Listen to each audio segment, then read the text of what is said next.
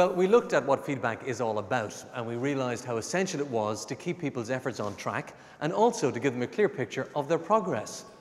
We also looked at reading signs and symbols in the workplace. Most health and safety signs don't have words. They use symbols, so that people who speak different languages can understand them. Some of the more common ones are no smoking, caution, and fire exit. Other signs relate to particular workplaces, such as hard hats must be worn, poisonous, or corrosive materials. It is important to know what these signs mean. They're there for your safety. We looked at the functions of feedback. It tells you where you're doing well and where you might need to improve. And it motivates you by showing you that you have made progress. If you have a job, your employer has to give you a payslip. We gave you some tips on how to read one. PRSI stands for Pay-Related Social Insurance. PRSI contributions are deducted by your employer and they entitle you to certain benefits. Everyone has their own PPS or Personal Public Service Number. You'll need this number for all your dealings with all of the public services. Your gross pay or gross income is the amount you earn before tax, PRSI or other deductions, whereas your net pay is the amount in your pay packet or bank account after all deductions. Feedback should work in both directions, for example, from tutor to learner and from learner to tutor.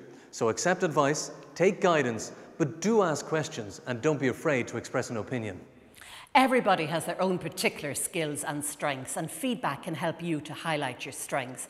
Knowing them will help you to work out the best way to learn.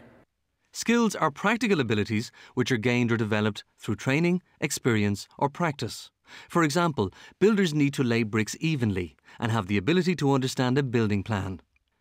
Qualities, on the other hand, are characteristics which make us the kind of person we are. Athletes need to be committed and have determination. Chefs need perseverance. And to be a good builder, it would help if you are reliable. And as we saw with Elaine, feedback doesn't always have to be verbal. Smiles, laughs, applause, they're all very effective forms of feedback. And lastly, we gave you some tips on spelling words ending with the shun sound.